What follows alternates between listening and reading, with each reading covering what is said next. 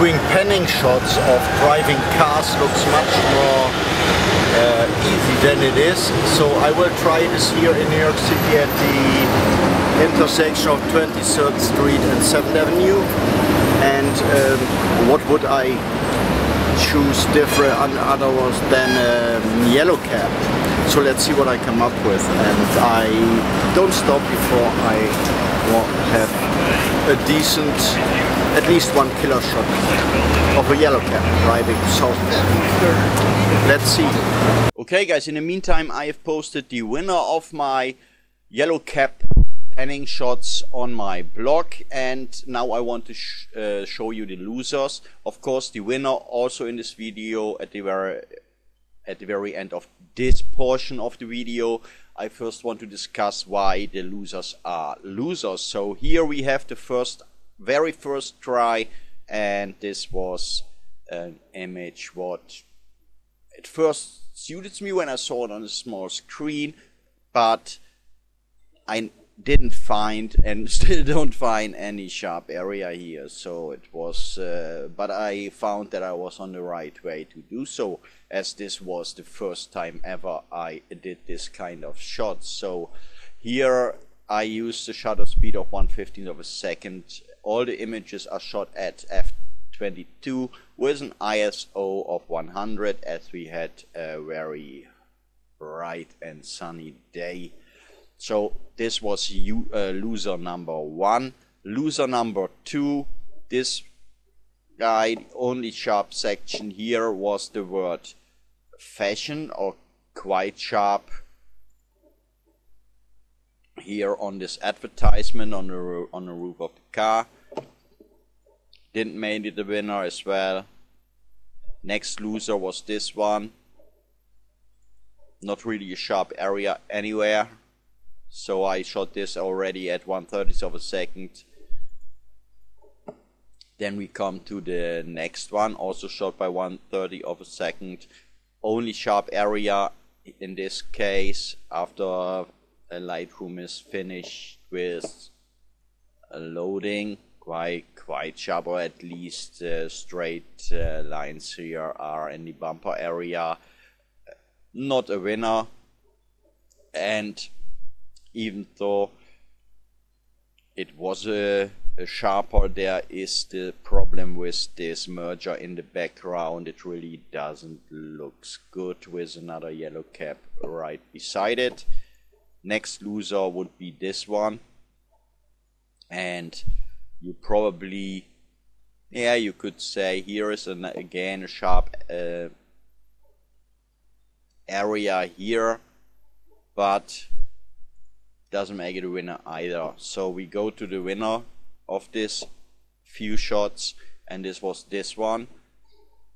I shot it at 1/40 as a second. The merger in the background this time is the yellow van, but really doesn't bother me as it's in the bokeh and it is blurred out through the moving of the camera. I want to talk about this after this portion of the video, so that I explain how to shoot these images.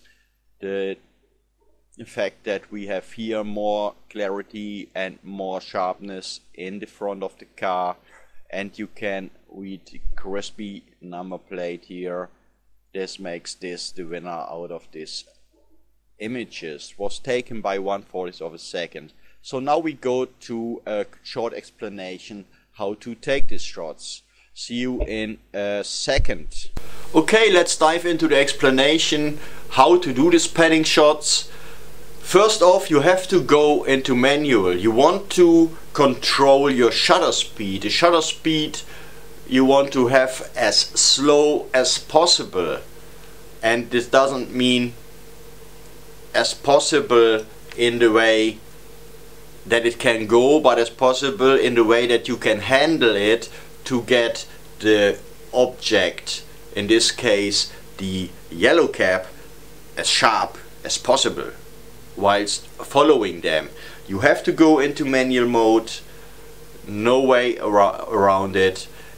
The reason for this is if you go into aperture priority, the camera will deliver a shutter speed what will just not fit. If the shutter speed is too fast, it will make everything sharp. So you just don't get this panning effect that you want to have. And on the other hand, if you take shutter speed priority, the camera probably will come up with an aperture that you just don't like, or what makes too much of the image not as sharp as you wanted. So I went into in manual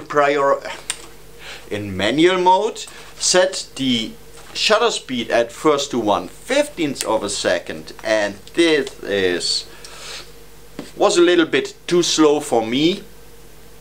If you get it with a 15th of a second, then thumbs up for you. Quite didn't work for me. I tried it a lot of times, never get this effing cap sharp enough. So as you could see, my winner was shot at 1/40th of a second, and it was a pretty good result. So still not that slow shutter speed, but you still got this nice panning effect of the car movement, and still got a portion of the car sharp. And another thing, or at least better said, how you do this is just like aiming a gun. I took the very center point of the focus point the camera got. I set the focus mode into continuous. It would be continuous on a Nikon, of course. It is AI servo with a Canon camera, and then I followed the portion of the car that I really wanted to have in focus. So what I did was looking through the camera, and you see, and you probably will laugh now because the lens cap is on that camera, but it's just for the purpose of explaining. So I went through, I looked through the viewfinder, waited just as like you do in a bird show or something like that, and I was going to following with the finger on the shutter, half pressed, so that the autofocus is working all the way that I got shut, bang, and still finished my movement. So it was not following, bang, finish. No, you finish your movement just like you probably learned when you for the first time shoot a gun. Just finish your movement. So this was how I took these shots. If you have any comments on this, please leave it right below this video, or my blog, or my Facebook page. If you like what I just created, please share it with your friends. Subscribe to my Facebook page, to my blog, to my YouTube channel. Thanks for watching. Until next time. See you very soon.